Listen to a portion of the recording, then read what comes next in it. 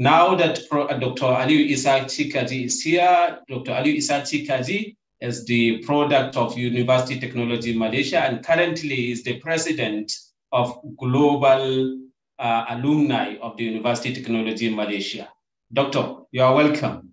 And may I have the privilege and honor to invite you and also give us, unveil, whom are we with today, Professor Noor Haniza Sami. Dr. Sir. Unmute. Unmute. Yeah.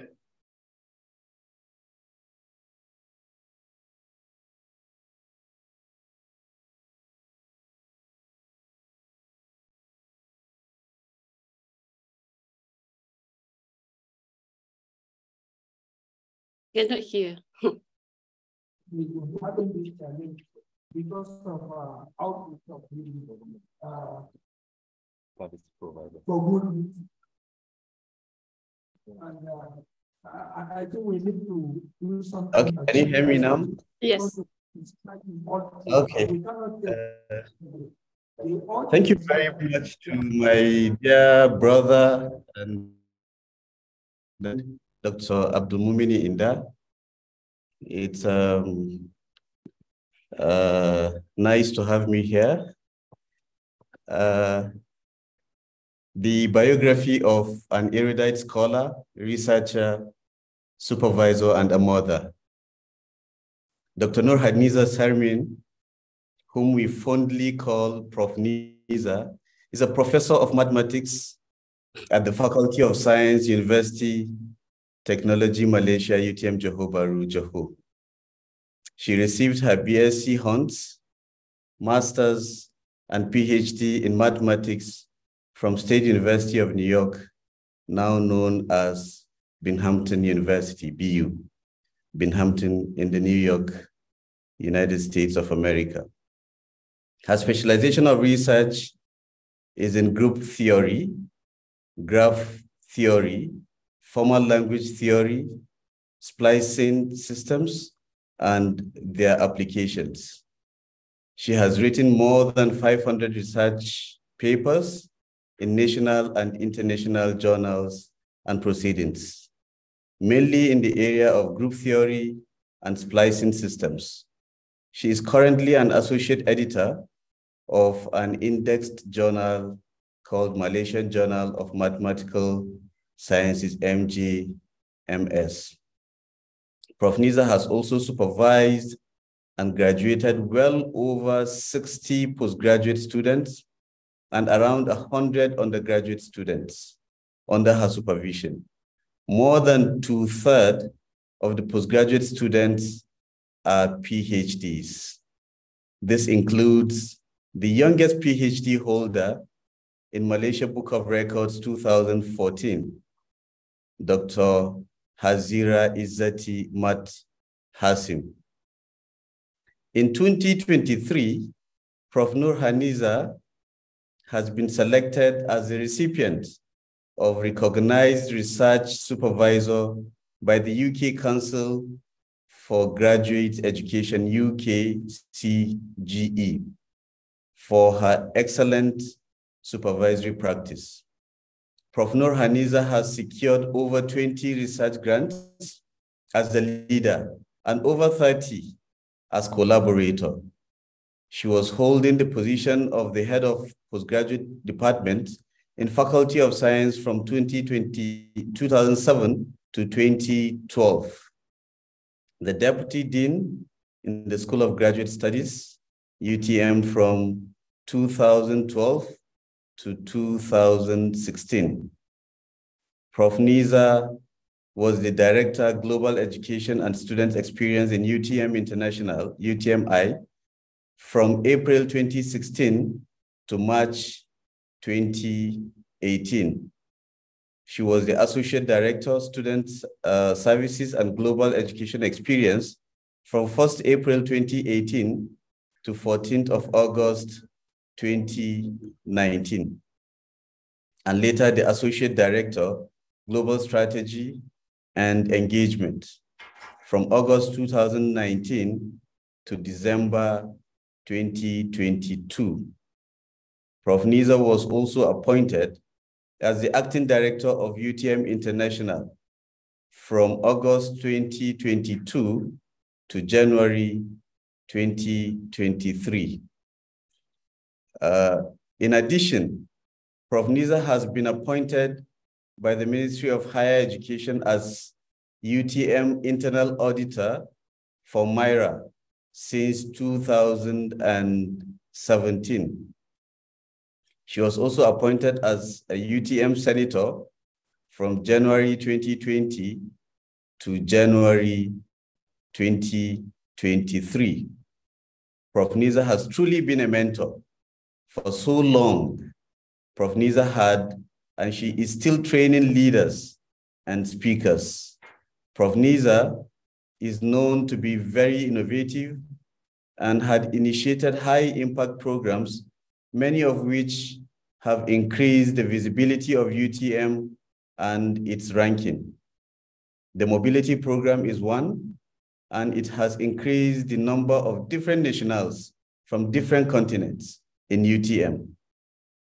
On behalf of our mammoth UTM graduates globally who met and got inspired from Prof. Dr. Niza, I, Dr. Aliyu Isa Chikaji, unveil this rarest iconic personality of global reckoning. I indeed congratulate the vibrancy, proactiveness of the Vice Chancellor of Taraba State University in person of Professor Sunday Paul Bago, and the Dean of Postgraduate Studies in person of Professor Mustafa Baba Ibi, for the adventure of discovering University Technology Malaysia, UTM. This is a leap of faith that can change the nation through the nature's gift to the university. Taraba State University, Jalingo. Once again, congratulations for the worthy synergy with our alma mater, the University Technology Malaysia. And I would like to, at this juncture, thank Professor Sunday for giving us and giving UTM, our dear brother in person of Dr.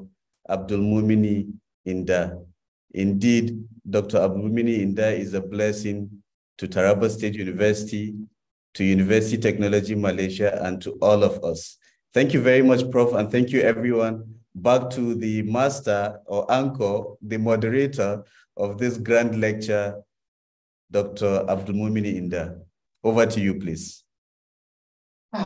Thank you so much for this wonderful citation reading. And thank you for the compliment. May we all be blessing to humanity at large. And I believe today is one of the steps taken in the right direction. Prof. Noor Haniza Samin, it will interest you to know that Taraba State University, when they mean to do something, they mean it and they can do it. If we want to push, if they want to push a whole mountain, they are all out until done. And it is now time that we have a professor, Vice Chancellor Sunday Paul Bago, with his own vibrant and active Deputy Vice Chancellors. They are all my bosses when I was there. They met me, alhamdulillah. We were there as men, they mentor a lot of us.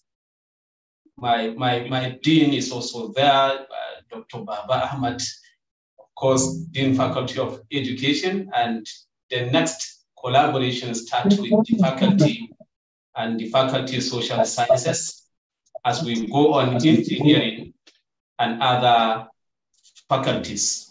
One by one, UTM will be in TSU, and TSU will be in UTM, and together they will be in the world.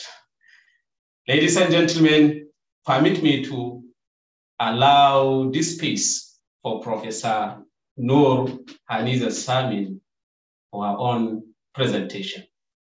Professor. Thank you very much, Dr. Inda. our MC of the day. Thank you, Dr. Aliu, for the kind introduction. Assalamualaikum and good afternoon from Malaysia. I want to first thank the Vice Chancellor, Professor Bako, for this opportunity, and especially to Prof. Mustafa, the Dean, for inviting me. It was really, really nice meeting you last year. Let me share my slide. And to all participants here, I see the deans, professors, and hopefully quite a number of supervisors, and I heard some students. Actually, Aliu and all, this is the first time I'm giving this sharing to outside Malaysia. I've been sharing my experience in many universities in Malaysia. So let me start by sharing my slide. Can you see it? Yeah. All right. It's clear. Yes, we can see. Okay. Okay.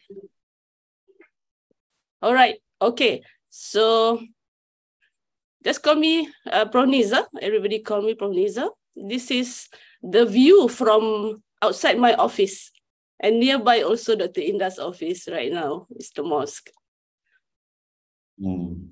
I also want to welcome my student, Dr. Faiz, from Pakistan, who is here, Dr. Rabiha from Saudi, and also Dr. Ibrahim to join us today. So I can see in the hall, in the big lecture, the poster. I wish I was there in the university, maybe one day. If you have flown this, Dr. Inda, Aliu, and your Vice Chancellor, but to those who have not been to Malaysia, you are all very welcome to fly to Malaysia. So we are only about 10,000 kilometers in distance and 12-hour flight, and we are 7 hours apart. So it's the morning there and afternoon here.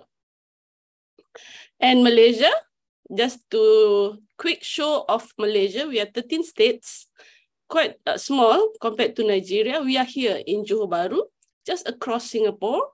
You can actually walk to Singapore across the bridge, but we also have another campus in Kuala Lumpur. So you can fly to Kuala Lumpur, you can fly to Singapore. So this is where we are. I'm sharing this again because Aliu has mentioned it, but just to show this is very important, how I got recruited from my PhD to where I am right now. So I have a Bachelor of Mathematics and also minor in Economics. And then I continue until my master's. Right away, I started work with UTM in 1991 for 3 years, and then I continue for my PhD. So I was an international student from the whole of my degrees. And this is when I started my PhD. I went and worked with UTM for 3 years. I got married, I got 2 sons, and then I went back to the university and bringing the whole family. And my husband also continued for his degree in the small town, Binghamton. Skudai is just like Binghamton, if you've been to Skudai. And for the administration, I started to join 32 years ago in UTM. And then after I came back from my PhD, I started to be a supervisor. And after a few years, they appointed me to be the head department of postgraduate studies. And I started to take care of all the postgraduate students in the faculty. So these students now, most of them, they become lecturers now. After that, I was the deputy dean in the School of Postgraduate Studies in UTM for 4 years. And then I met most of you, Aliu and others, while I was in UTM International. I was handling also the mobility, the activity of the students, and then also the visa.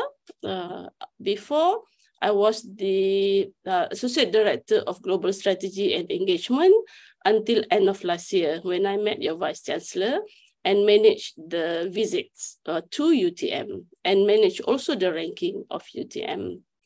I was the acting director for a few months before now I'm back to the Faculty of Science, become a full professor. And being a Senate member also helps me a lot in knowing everything that is going on in the university. back to why we are here today. You have to know what is a supervisor, right? An academic supervisor is a member of the faculty who offers guidance to one or more graduate students in the graduate study. And the supervisor must follow up with the student from his acceptance in the program until he obtains the certificate, or in our case, the Senate letter. Now, let me share first about the roles and responsibility of a supervisor coming from our graduate school. I'm sure this is very similar to other universities, to provide guidance on the expected forms and quality of research. This includes the planning, literature resources, how our students should attend the classes or having the techniques, or to my students, if they don't have enough background, I will ask them to attend the lecture provided by the department. Assist in the implementation of, if you have to go to field work or lab work or survey, follow the development in the area of research up until the night of the viva. They have to follow the latest literature review. Advice on the dates. There are many dates that they have to know throughout their study. Revise research papers. This is what a supervisor should do, and return with constructive comments within a reasonable time. Encourage students to present their work in seminars and publish in journals.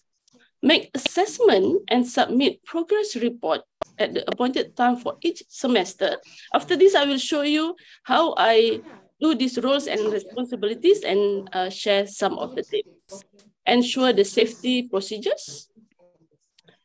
Schedule, hold, and record regular meetings with students under our supervision. Encourage students to submit thesis within the normal period of study. We call it GOT, graduate on time, as mentioned by Inda earlier. In UTM, GOT for PhD is within 36 months for UTM and 42 months for Ministry of Higher Education. In other universities might be different. Like in the US, normally 4 to 5 years.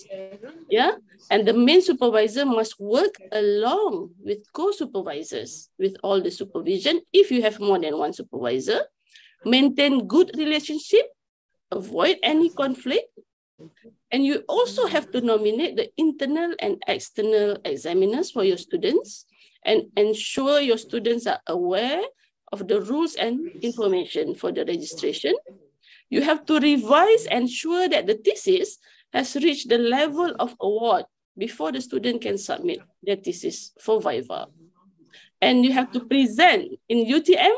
It's compulsory for the supervisor to be there during viva. And then later on, after viva, you have to assist in the correction of the thesis. Not yet 100 LU, but close to. I have supervised and graduated 85 undergraduate final year project students from since 92 to 2023, around 30 years. And 28 master students from those years.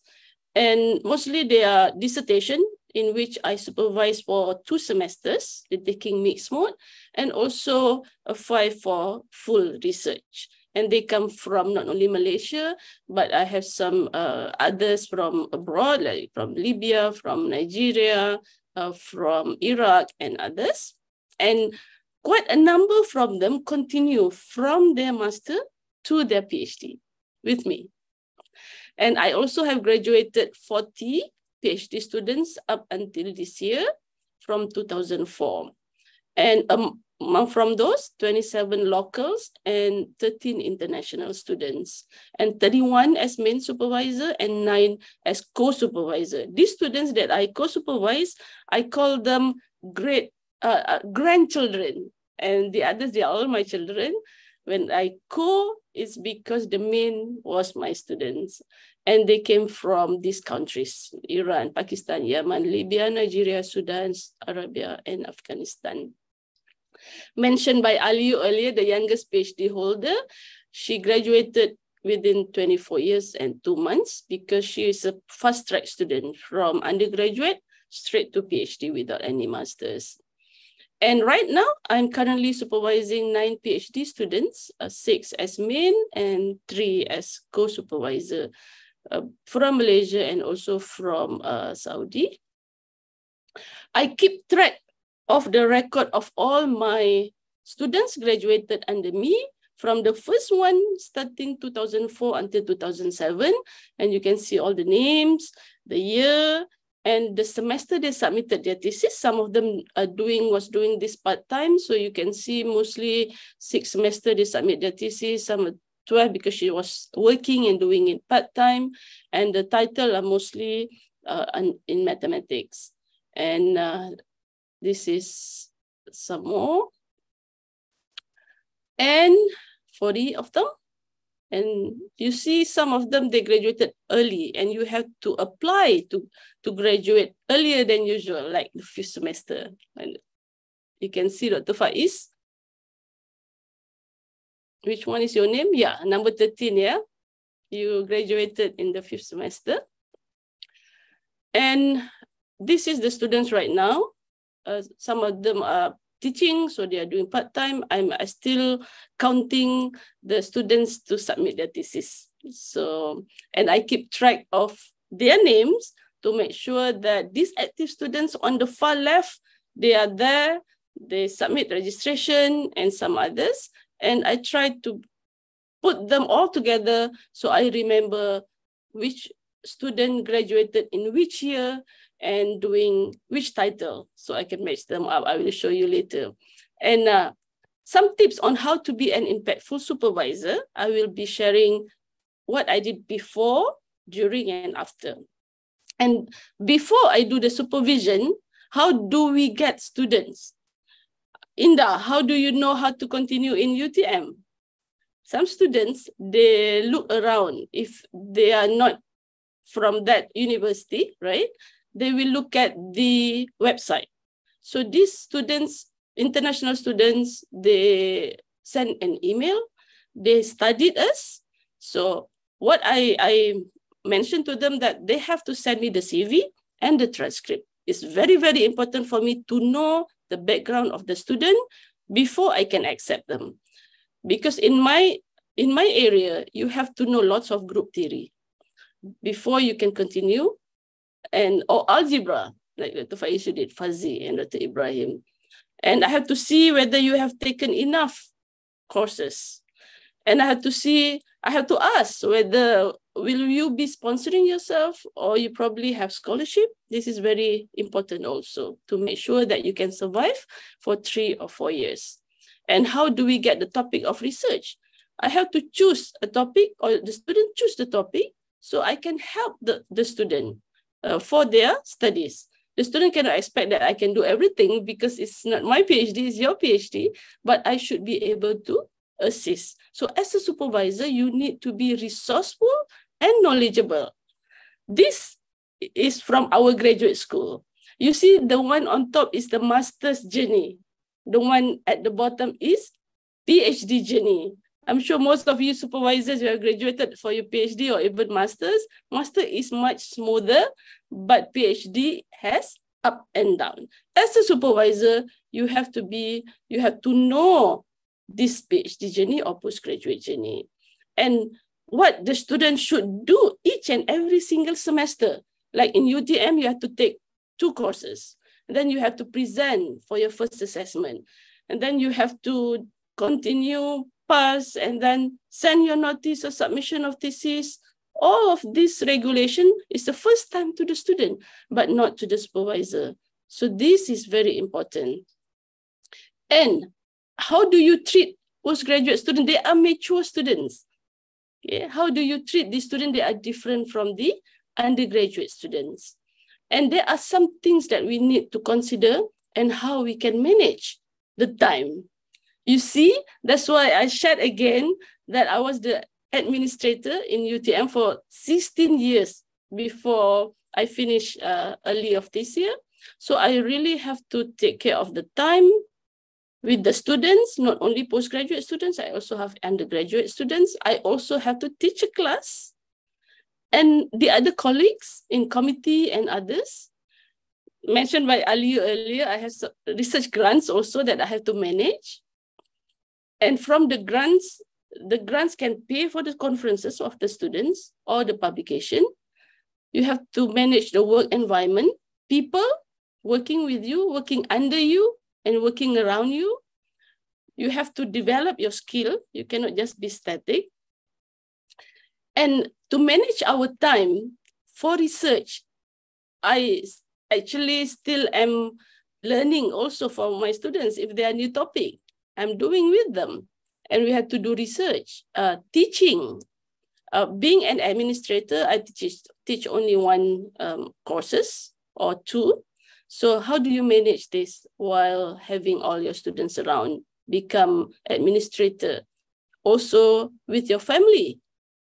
And you have to have your time for yourself and for leisure. So I sometimes play badminton with my students or with my family, and to do ibadah and other activities. Everyone has 24 hours a day. Indah, you remember? You asked me, how do I manage my time? So everyone has 24 hours a day. So this is very important to manage our time. And also expectation in supervision from a supervisor and from a student. We have to be sure this is the expectation from supervisor and student. I give a survey to my students. This is not the regular number 1 is unsatisfactory, number 5 is satisfactory. You have to really read the answer. Number 1, is it the supervisor's responsibility to select the research topic, or the student is responsible for selecting his own?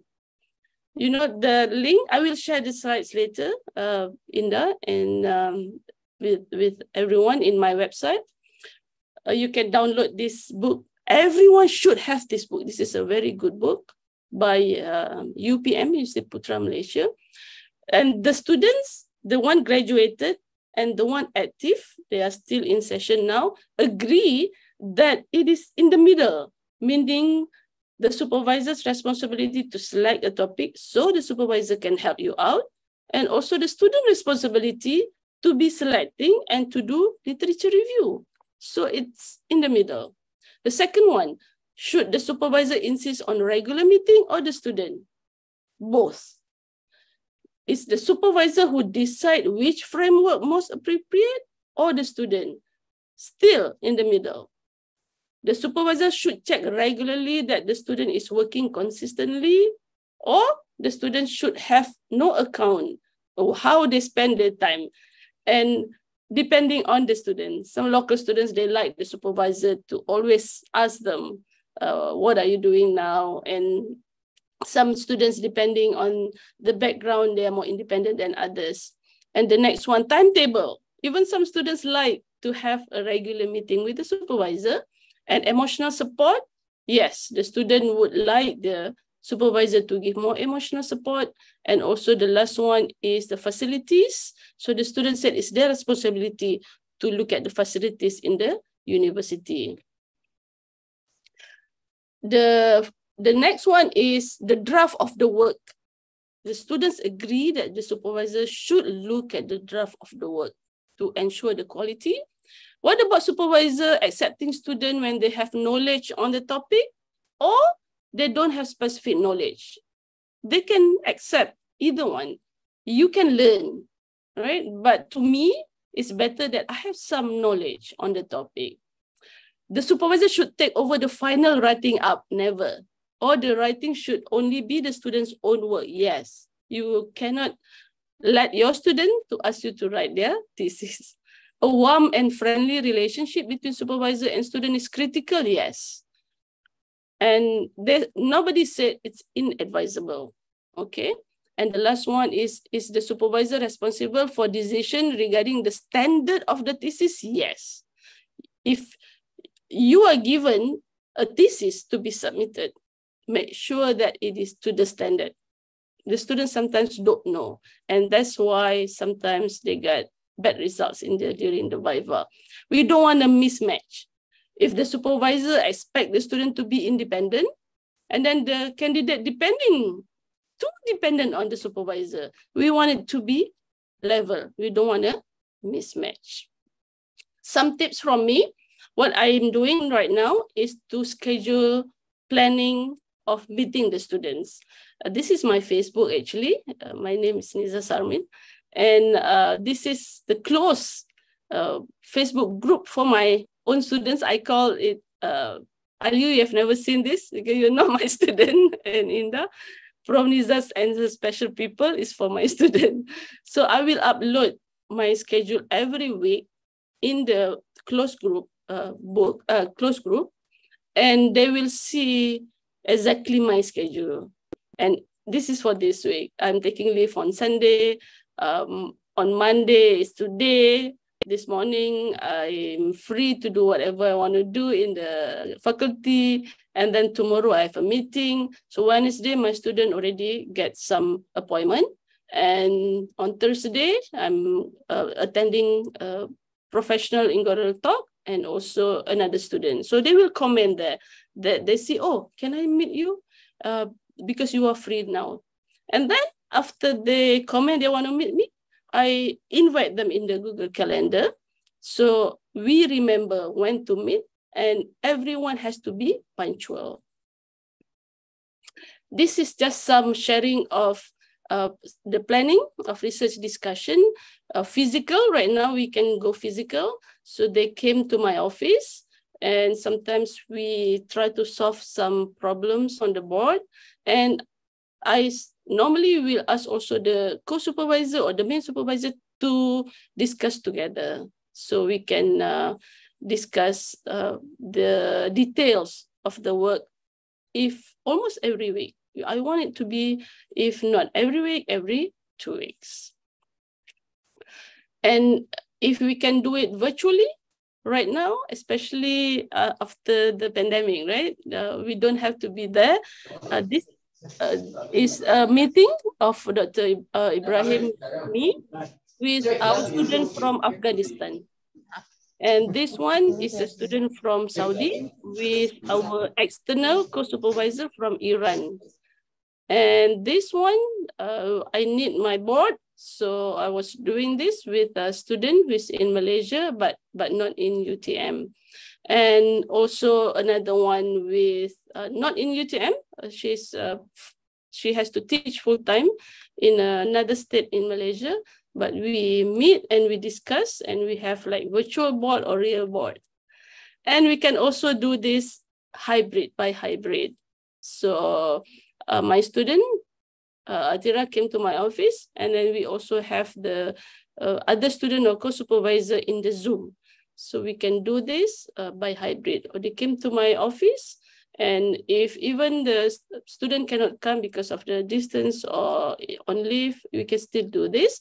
So we can do from Nigeria to Malaysia, and you can also have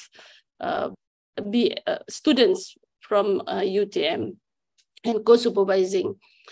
And every end of the semester, I collect together, all the students have to come and present their research progress for their progress report.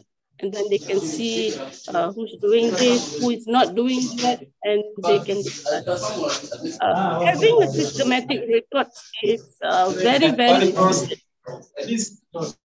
For all my students, I share the Google Drive. Okay, this is the Google Drive for my active students. So everyone has their own drive.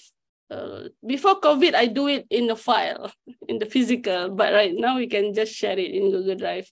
So in each one of those, for the student, then they will have to upload every important documents, like proposal, literature review, logbooks, publication, draft of thesis. At any time that I'm free and I want to check every student's document, it's there.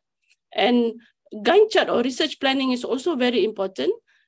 Before they came, okay, this is your planning, but probably it will change. And then for your first assessment, you need to show them that you have this proposal for 3 years.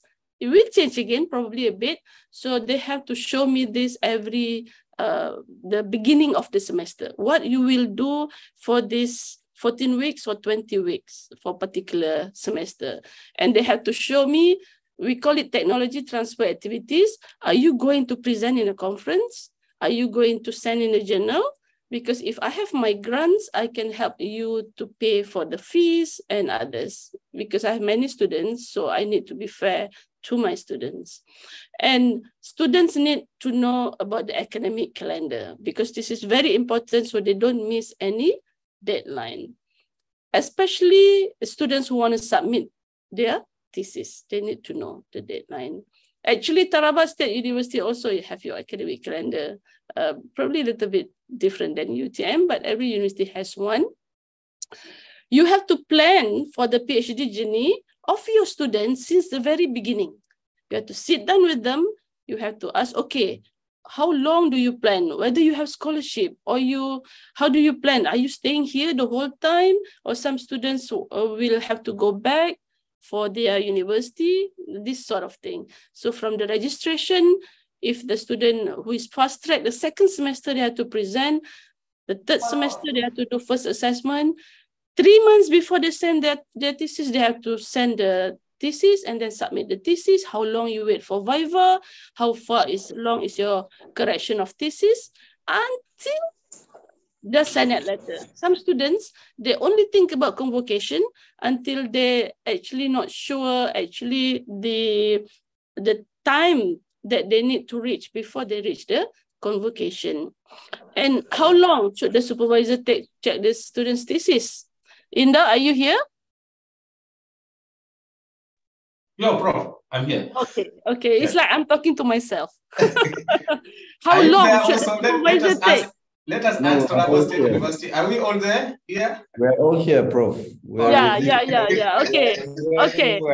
I just want to ask you one question. How long? How long? How long should the supervisor take to check the student's thesis? There is no specific duration. No specific time, of course. Later on, you can ask my student. Later, yes, yeah. Inda mentioned about networking with other researchers. I also feel that this is very, very important. We have a research group, and in UTM, everyone belongs to a research group. So you join in the activities. We have to go to conferences and seminars or workshops to meet with other researchers. I send also my students for research attachment, and we can meet the authors of references or emailing them and collaborate with them. This is our research group. We call it Applied Algebra and Analysis, A-Cube-G. This is our group. And we have around 5 or 6 lecturers in here, and students around 20 students. So every time before Viva or conferences or seminars, we have a mock Viva. So they present and they practice. We also have workshops among our members in our group, and we also have seminars. Dr. Rabiha, if you still remember, that was a long time ago, we have that group theory gap and also a LaTeX. We have seminar within our research group.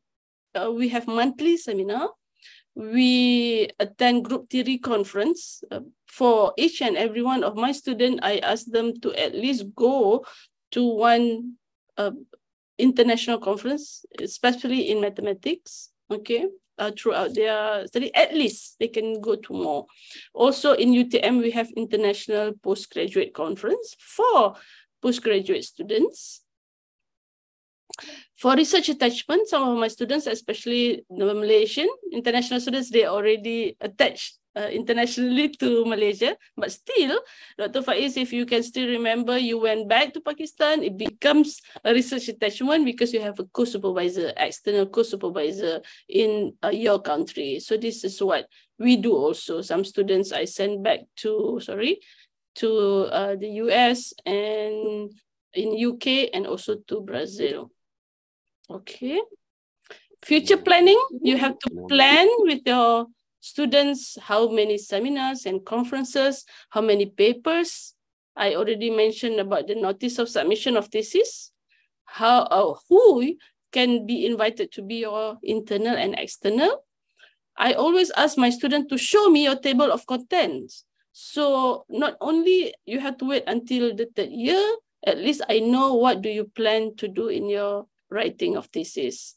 And then how long you're gonna write your thesis, whether you're gonna give me a first chapter or second chapter or the whole chapters, and also plan for Viva, and then plan if you have corrections and submission. For publication, this is what I do for with my students. At least the first semester or the first year, you have a review paper during as early as first semester. This will be later contributed to your second chapter for the literature review. In conferences, my students went at least once a year or every semester, postgraduate conference, local conference, or international conference, so they can meet people, so they can present their work, and they can also get some comments from the others. In Scopus journals, in maybe Web of Science, and also in portal journals.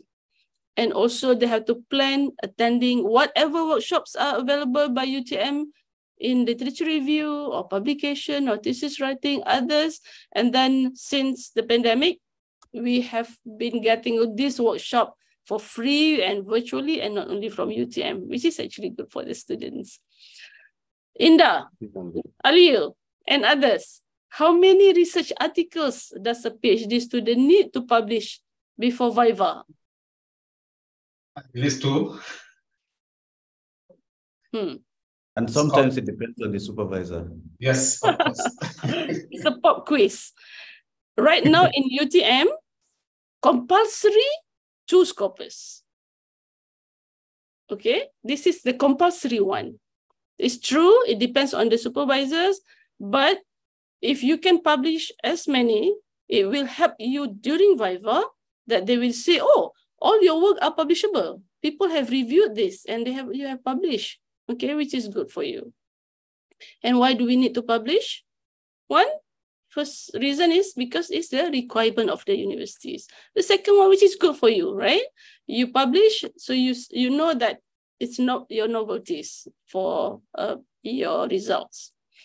And for thesis writing, normally I will ask my students, chapter 1 introduction should be last, or second one, but give me together for the first 3 chapters. Let me read through, and then you can add up chapters, and then the whole chapters I will go through, first round, second round, until 3rd round. So you can see this is actually, they came to my house and they was looking at my correction. This is what I wrote. This is how we did and how I did for each and every one of my students. And after Viva, I make sure that my students show me all the corrections to make sure that it is smooth, that the students have done all whatever they need to do after the Viva. And just to share some things that I share with the student, I attended their convocation ceremony. You can see the mosque in the back. This is UTM. Or visit my hometown. If you this is durian. I don't know if you have durian in Nigeria. And Dr. Ibrahim last time climbed a tree in my hometown. This is dukong. That's the name of the fruits. And sometimes we're just having lunch together, or we can discuss also the research during lunch. And we have Hari Raya celebration. Dr. Inda, I don't know if you remember, you came to my house. I invited some of the International Student Society also. And we went for bowling, so I got to know the family of my students. Dr. Faiz, I'm sure this is the first time you were playing bowling that time. Or we did some barbecue under the research group at my house. So what do we do? What do I do? So I just, whenever I receive a student, I need to know my students, the family background. You single, you have family. I have to know whether they're available or their time, their financial. If we have scholarship, if you don't have scholarship, maybe I can help you out when the advertisement is out, those kind of things. And you have to listen and understand them very carefully and try to think them as your family. Okay, I went too fast for that. Okay, how to manage the supervision? I use the mentor-mentee. So the senior students can help out with the junior students. Some of them, they have co-supervisors. Some of them, they have external co-supervisors outside Malaysia. And also, if they are not co-supervisor, they become your co-authors. Some of the authors of the references, they contact the authors and they become the co-authors of their papers. And how frequent should you meet your student? If it's once a week minimum is very useful for the student. Sometimes they come almost every 2 days. And if they are independent enough, sometimes they just come every 2 weeks. But I make sure that my students report to me or send me a report every week, of course. How to manage student difficulties if they don't have enough time. Sometimes even my time is also limited during administrator. So talk with your student and make sure that the students can, sometimes they are free in certain time if they are teaching. So we set, so you can come and meet me during your free, more free time. If they have difficulties financially, sometimes if the student don't tell me, I won't know that when we have this opportunity or scholarship, I won't share because I don't know. So it's better for the students to let me know. Some of them, they have scholarships, so they don't have to worry. If they have a family here,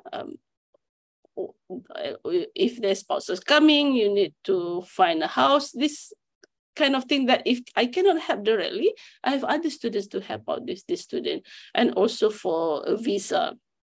Students, they always expect that we are always around, but sometimes we are not. So we have to discuss with them. And that's why I share my schedule. They expect us to know everything that they ask. They are not supposed to. It's not our PhD, but we can help as much. They always expect us to reply the emails and messages. Okay, this one is okay, expected. Later on, you can ask my students if I miss replying and their emails. You always ready for any help. You're able to motivate. This is what you have to do. You have to be able to motivate the students. And sometimes we forget to show some appreciations. Always we say, this is not good, this paper is rubbish, but sometimes we forget to say, oh, this is good work, okay? And friendlier with them, okay? So they can discuss with us, be understanding. Some students, they have, sometimes they are not available, sometimes they are more than available at a certain time. When students cannot complete the task given, you probably give some extension. And sometimes you have to let them to make decision. This is what I did when I cannot have frequent meetings. I said, whenever you go to a workshop, you have to write me a report and send me an email. So these students went to the structured course Viva publication workshop. So I know what the students know and what they have joined. I also encourage my students to not only do everything for your research, because you will go back, you probably become lecturers, you need to manage so many activities and others.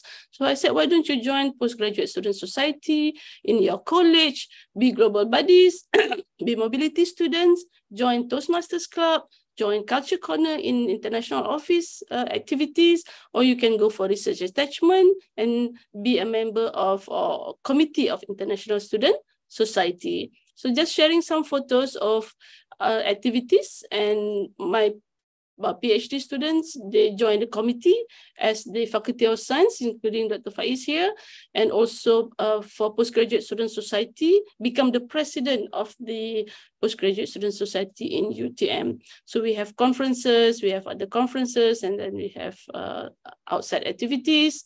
Dr. Aliu, Dr. Ibrahim, and others. Tira is also here. We also members of UTM Toastmasters Club, where leaders are made. So we do communication skill. This is extracurricular activity. And then you get to meet with the local students, everyone. And now when things go virtually, you meet everyone around the world. And for the International Student Society, for the Culture Corner, you meet and you share cultural.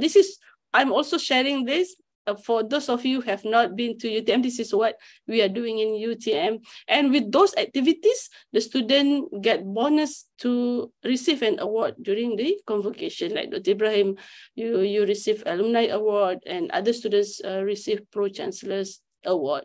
After the supervision time, I have this for mathematics. I'm not sure for others, but we have this project in which you click your name and you can see all the three. You click my advisor, you can see your siblings. So this can help in looking who is who in your field. And of course, everyone has a WhatsApp group. So all my ex-PhD students, they are in this group just to share latest news. And emailing list, so we have conferences, we still connect with each other through the mailing list. We still do research activities with our alumni. Last time we have A3G International Seminar Series in which we invited our students to be speakers, and also we invited them, most of them, they become lecturers to share in a workshop. And I have this mentor-mentee tree for my students, starting from number 1, and then the green one is the student become the main, I become the co. So I still have grandchildren, and it's growing and growing and growing. And my granddaughter already have a PhD, so I'm a great grandma. And for the graduated student, I also keep everything in Google Drive. So if any of the juniors want to have like their thesis, their publication, their papers, it's all there. And some of them, they come back to UTM, become the postdoctoral, like these two of my students. And we have to do other international collaboration, like my collaborators from Iran and Indonesia and Iraq, and we make them become external to my student. So as a conclusion, it's actually a really huge responsibility to be a supervisor. You can see that they are with us for 3 or 4 years. And the criteria of an impactful supervisor, I hope I have shared that. And I'm sharing again some of the tips to be knowledgeable, to be resourceful, to be passionate and compassionate, to be punctual is very important, ever helpful, friendly, approachable, smart, intelligent, caring, supportive. This is like a never-ending story, yeah?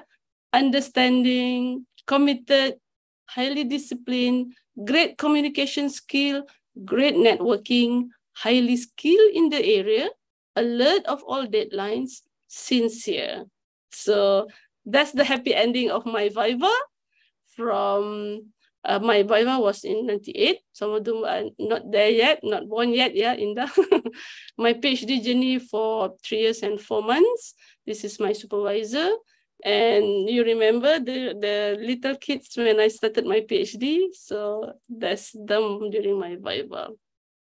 And this is the convocation in UTM during Dr. Ibrahim's convocation. So this is after they receive that in the convocation. This is my convocation in which my supervisor put the, what do you call that, on the stage. And of course, my final dedication to my family. I'm a mother of a wife and a mother of 3 sons. With that, thank you very much, everyone. And you can visit my website. You can see all my details, my publication and others. We can also connect it through my email here and also through LinkedIn. With that, thank you very much, Dr. Indah. I pass back to you. Well, I think I should allow Prof. Mustafa to say something, but I am speechless. Thank you so much, Professor Nur Haniza Samin, for this generous sharing. Thank you, Prof. Nisa. Yes, Dr. Indah. Yeah. Yeah, thank you so much. For you. Particularly to formally welcome the registrar of the university, Taraba State University, who is here with us. Registrar, you are welcome. And other dignitaries, the journalists are most better for the introduction. That brings an aim in the segment, which is the papers on how to be an impactful supervisor that we have from Professor Musa of University of Technology in Malaysia. And we had to know how to be an impactful supervisor and the stages from the beginning to the end. And of course, we are expected to have a happy ending. And it's just a matter of something that we search ourselves and so such that okay, what is the level of compliance? To what extent can I meet up with this criteria as mentioned? Being cheerful, being helpful, being skillful, being intelligent, being accommodating, tolerating, and whatever from beginning to end. We ask ourselves this question. Do I have all these qualities? Am I ready to receive my students as my children, as a parent, as somebody that is ready to share the experience, to serve as the mentor, so that today, tomorrow, and later, you always look on all this. That is all about education. That is all about supervision, especially at the Sorry, bro. And connect them. So much so that you have a reference point as a mentor. Anytime, anywhere, somebody look on you, oh, that's my supervisor, somebody that thought that they this, that's what I have. So that relationship is expected to sustain. Okay, thank you, bro. Not the show, not the body of you. So I don't care about this.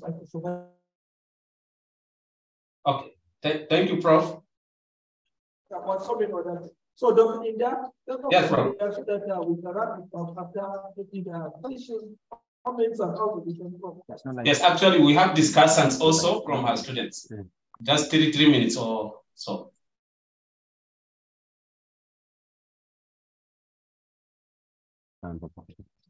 Okay. Is it okay? Can you hear me, please? Can you hear me? What at this juncture, thank you so much, Professor Mustafa Baba Ibi, the Dean Postgraduate Studies, School of Postgraduate Studies, Taraba State University. I want to most sincerely welcome the Registrar, Mr. Bibinu, who is here with us also. I can also see the Deputy Dean Postgraduate Studies, Ghana, Professor Chris Amuti. Ladies and gentlemen, without further ado, I know in Nigeria this is morning and some of you have other things to do actually. We have 3 discussants from the direct students of Professor Niza. Permit me please to introduce Dr. Ibrahim Gambo, who has another schedule to first share within 3 to 5 minutes to say something. Dr. Ibrahim Gambo.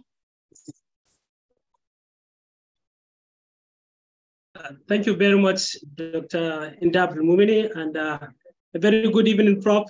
It has been long that I've seen her, so I'm just seeing her. And of course, a very good morning to all the participants from Nigeria and evening to all participants from Malaysia. Actually, you know, I always feel thrilled, like so full of euphoria to be listening from sharing all these things, because I just like feel like I'm just sharing. It's like she's just sharing from my heart directly. And of course, I can be vindicated from the slides that she has just delivered her supervision with, because I'm one of the most recent graduated student of Prof. Nur Haniza Salmi. And I'm very happy that, you know, Prof is been invited for this prestigious seminar, and also she has gotten enough time to share some portion. Of course, I don't think she were able to share 10% of what I knew Prof is doing. In usually, I'm not hyphen actually. This is the testimony of what I passed through. So don't feel like I'm just hyphen the whole thing. I don't think she has shared 10% of what she's supposed to maybe share in her own way of practicing the supervision. So of course, I used to remember the first thing that maybe she told me when I started to become like so close to her, in the sense that I'm no longer much to the maybe PhD student, but more to the mentee, and also maybe so to say a lecturer in training. So she always used to tell me that, Ibrahim, you can't give what you don't have. And of course, I always put that at the back of my mind. You cannot give what you don't have, and you cannot, of course, you can pretend to preach what you don't practice, but at least the practice is always going to show the real part of you. So this, what you don't have, you cannot give, is one of the driving things that I learned from Prof. Nisa. And she always, almost 90% of her teaching is by doing, actually, by getting you involved directly.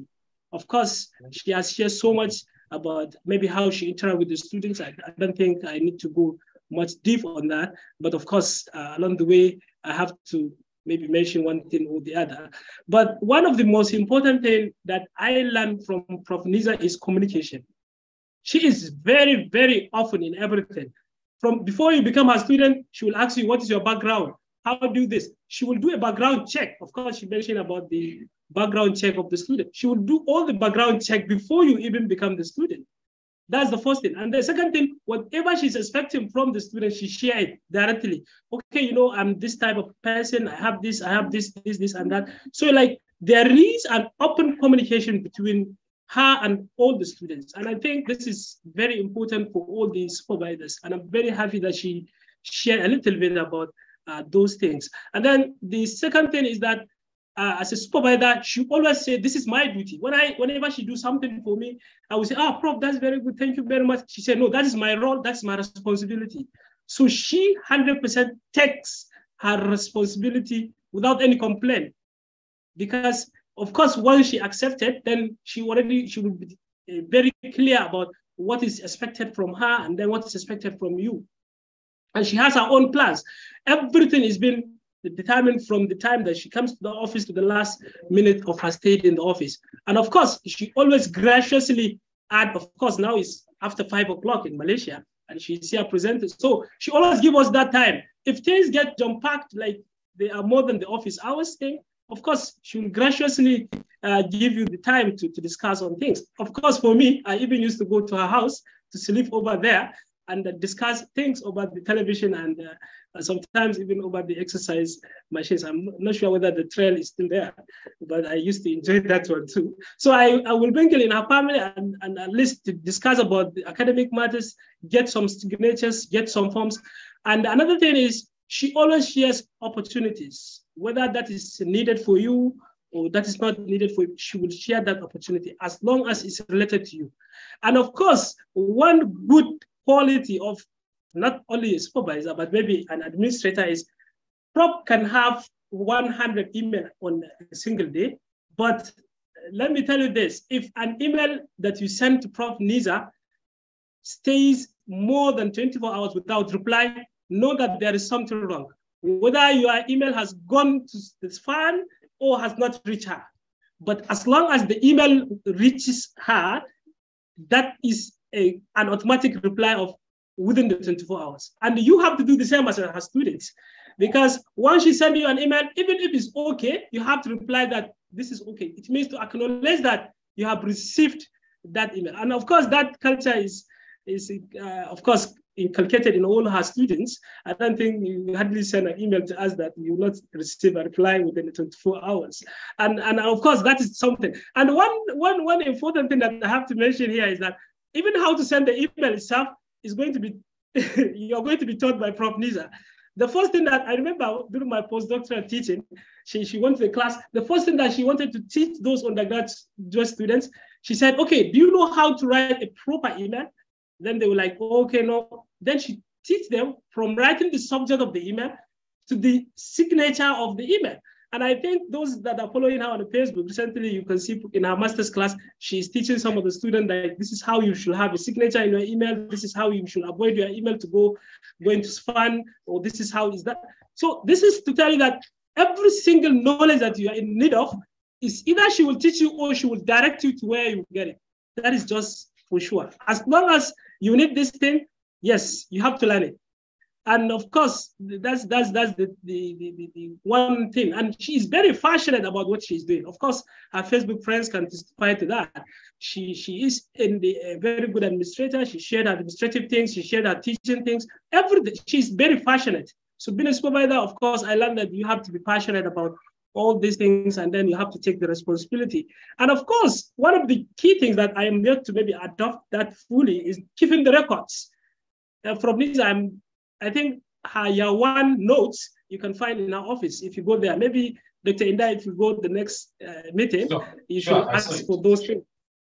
So you can get her year one university lecture notes in her office. So she keeps record of every single thing, of all the students' activities. I have my folder in Prof. Nisa's office now. If you go there, you will see all the activities I have from the beginning of my studies to the end of my program there. And every other student is having that. So it's like once you are seeking for a reference letter or any other thing, she don't need to ask you anything. She knows you anyway, but she will go through the folder and get whatever things that is needed, and then that is all. And of course, she takes care about all this. She is very supportive.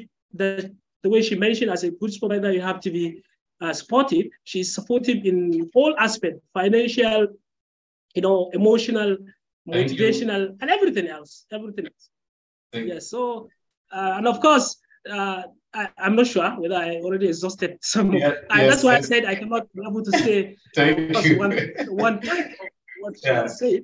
But of course, this is one other thing that maybe I would like to conclude with is the issue of being given a compliment. She is the type that whenever she understands that there is so much stress in the group, maybe in the research, then she'll say, okay, let's go for badminton. And then everybody will be like, oh, chap up. Then we forget about all the research things and then go for the sports. So she always creates the happy moments. And that's I think the last thing that I will just maybe try to say. And of course, she made mention about the achievable objectives. We always said achievable objectives. If I think I will continue talking, I will talk for the whole day without exhausting what I say. Thank you very much for giving me the opportunity to share a little bit about these things. And I hope this will change the mindset of the supervisors that are available here on how to run, maybe supervise not only the undergraduate student, but the postgraduate student, because the postgraduate study is so, it's so hectic, and it needs to be handled emotionally well. Thank you very much. Thank you so much. That has been a testimony from a direct student of Professor Nur Hadiza Samin, one of the favorite, of course. He is now in Bauchi State University. I think it's an opportunity for us to maybe invite him for even being an examiner or visiting, so that we can have a feel. We are not doing that so that to advertise, but we are coming up also. It is time for us to feel how others do things, so that we also meet up with the global best practices. Ladies and gentlemen, thank you, Brother Ibrahim Gambo, and thank you so much for sharing. May I now use the opportunity to invite the second supervisee, who is now a doctor in Kingdom of Saudi Arabia, Dr. Rabiha Birikia. Thank you, Dr. Abdul Mu'minin. Assalamu alaikum wa rahmatullahi ta'ala wa barakatuh. Hi, everyone. I'm Rabha Mahmoud from Sudan. Recently, I'm working in Saudi Arabia at Shagra University. Thank you, Prof. Mustafa, for inviting me here to be as Prof. Nisa EX student. First, my sincere thanks and appreciation to my wonderful supervisor, Prof. Nida Sarmin, for providing me with guidance and concept to success in my PhD. She has been a great mentor in mapping my PhD journey, advising on research topic, connecting me with resource I needed. I am very grateful for all support that she has extended to me during my PhD. I started my PhD studies at UTM in 2015. Like any student who moved to another country, I had many concerns about how to deal in the new environment. I remember being very nervous when I was getting ready for my first meeting. I didn't know what to expect. But when I met Prof. Nisa, all my fears are gone. And after that, she invited me and my husband with our friends to dinner in her beautiful house, where we met her sweet family, and we had a very nice time with them. At the beginning of the research, when I started my research, sometimes, you know, as like any student start his research, I feel confused and I can hardly understand what I read. The progress was very slow. Every day I asked myself, what did you do today, Rabiha? And sometimes, you know, I feel guilty that I left my family in Saudi Arabia and been here. And sometimes I feel I do nothing. But Prof. Nisa helped me to keep going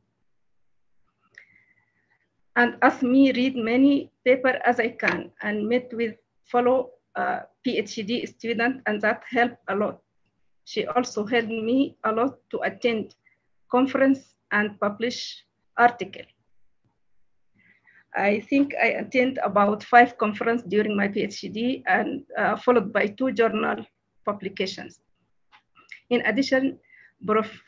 Enabled me to get many skills, not PhD, but hold PhD with many good skills, attending workshop, register in UTM Toastmaster Club, as well as reviewing some paper in my field, also assisting the master student in their research. Finally, I can give some tips to new PhD students. I go through them very fast. Patient, you know, the PhD is an exercise of patience. So you have sit, read, write, discuss all this. So you need patience. Self-discipline, and this is very important to put regular schedule. Don't say it can be tomorrow. Keep track of time, as Prof. Nisa mentioned. And planning, you have to know where you are going. Sure you are going to your thesis. And also about deadlines, keep discussing your progress. And finally, take the lead of your PhD, because it's not your supervisors. And I learned from Prof. Nisa, don't forget to document any step in your PhD by taking photo, because it will be very sweet memories. If you allow to me, just I can share some photo I take it during my PhD in UTM. No time. Sorry. Just 1 minute. Okay. Okay.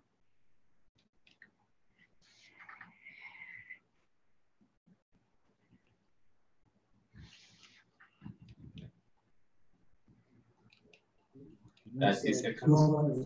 We cannot isolate the issue or staff from the global best practice in the platform and supervise how to interact with our students across the globe. some of these students will not necessarily have the of physical, but even on the share screen, virtually wherever they are. Yes, share screen, yes. Yeah, you can share screen. Can we take it that way? I think we can feel how you did. Maybe we get it in our website later on. Just 1 minute, maybe, Rabiha. Just 1 minute. Yeah, you click the share screen and find the. Yes.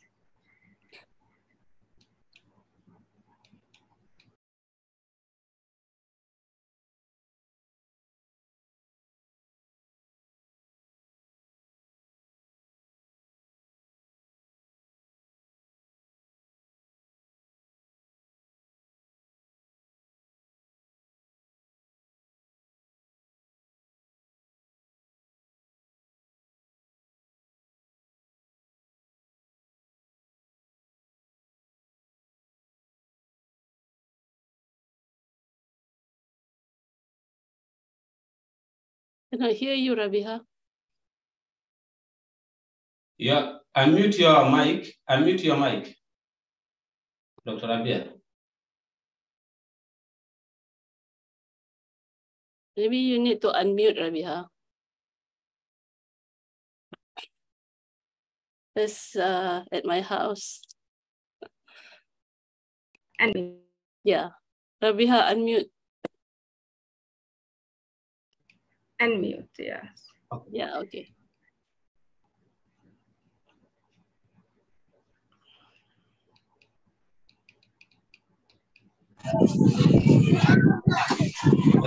Okay, right?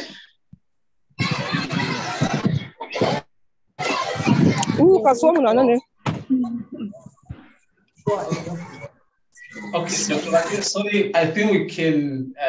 Sorry, yeah, you see this photo is in Prof. Nisa house. Yes. First time we met Prof. Nisa. No. And we take dinner there. This photo, I think, after AQG meeting, our group meeting, as I mentioned, as Prof. Nisa mentioned, and with the let me. And this photo after my Viva voice, and we feel very happy, me and Prof. Nisa. Rabiha, you have stopped sharing. You have to share again. I stopped sharing? Yeah, you stopped sharing already. Oh, sorry. Yeah. Sorry for taking time. Okay, sorry. Thank you, everyone. Thank you so much. Thank you so much. That has been the second sample. Because I have many nice photos. Send it to Prof. Nisa so that we get it from the website. I think it's okay. Thank you all. Thank you so much. May I now use this opportunity to inform all our own participants and of course audience all over there that we have the last student of Prof. Nisa, who is now an associate professor, Dr. Faiz Muhammad from Pakistan, who now give us his own sharing also. Dr. Associate Professor Dr. Faiz Muhammad. Assalamu alaikum wa rahmatullahi wa barakatuh. Alaikum salam. Thank you very much, Professor Inda, for your nice compliment.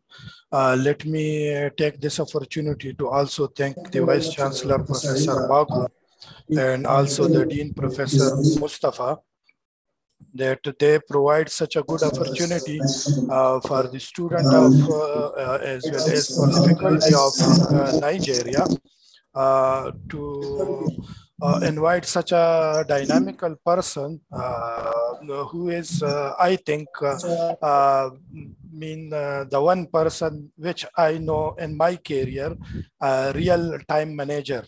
I always give in my country, in my every meeting, whenever there is some problem of time management, so I always give her name, that if you want to see on the earth a real time manager, so she is my supervisor, Professor Dr. Noor Haniza Sarmin. I would not take much time because comprehensively she discussed each and everything, and also the complement provided by their ex-students. I think now it's quite clear for all of us that she really deserves the prize from our side. But I will just share a few things which I feel that the first thing which mentioned the Prof. Niza about the time manager. So all of us are thinking that it might be usually just on the paper, but it's not on the paper only. She is really doing the time managing, and she is really a time manager. So this is the quite attractive thing for me, that she give time to each and every student, faculty, administrative, family, relatives, and outside this gathering. So she is really wonderful as time scheduling, really very much impressive. I remember, might be I'm the one, a poor student, you can say, because I take around 15 corrections for my thesis. So she took around 15 rounds to finalize my thesis. In fact, I submitted my thesis in 5th semester, but within that very much little time, she take 15 rounds. She always listened to the students like their children, which I didn't see in much community here as well as in other country, that the student are not taking serious by their supervisor. But she always considered the students to be their children. That's why she is giving time. Here I would also like to share that she engaged their student in reviewing activity, how to submit a paper, how to respond for a paper when they get some minor or major revision, and how to submit. So at the end of your degree, she is not only giving you a certificate, but she make you a full-fledged supervisor. When you graduated, so you are, you know how to supervise the student. And here, to just acknowledge that I'm just graduated in 2013, but up to now, I produced 2 PhD students, 10 MS students, and still 12 students are under my supervision in PhD and MPhil. And up to now, I have published more than 50 research articles in reputed journal with a high impact factor like fractal, like neural computing and application, results in physics, and much more other journals. So this is in fact the contribution of my supervisor, which I learned the academic skills, the academic writing, the scientific writing, and the response to the journals, all the things I learned from the supervisor. Here, I didn't mention one thing for my supervisor, and I think this will be the first time that Prof. Niza will know that what I was thinking when I was student. So when she was giving me any task like reviewing a paper, submit a paper, so I was thinking that how the supervisor is doing her work on me. I was thinking that this is not my work. This is the work of professor. Why she is doing his work on me? her work on me. But later on, when I graduated and when I joined the university, so then I realized, no, there she, in fact, she know each and everything, but she want to me be like a supervisor. That's why she guided me in that direction as well. Thank you So so much. I think I would not take much time, but really this is a platform. Once again, I would like to thank Prof. Niza and all of you for providing such a good opportunity to present. Thank you very much. Thank you.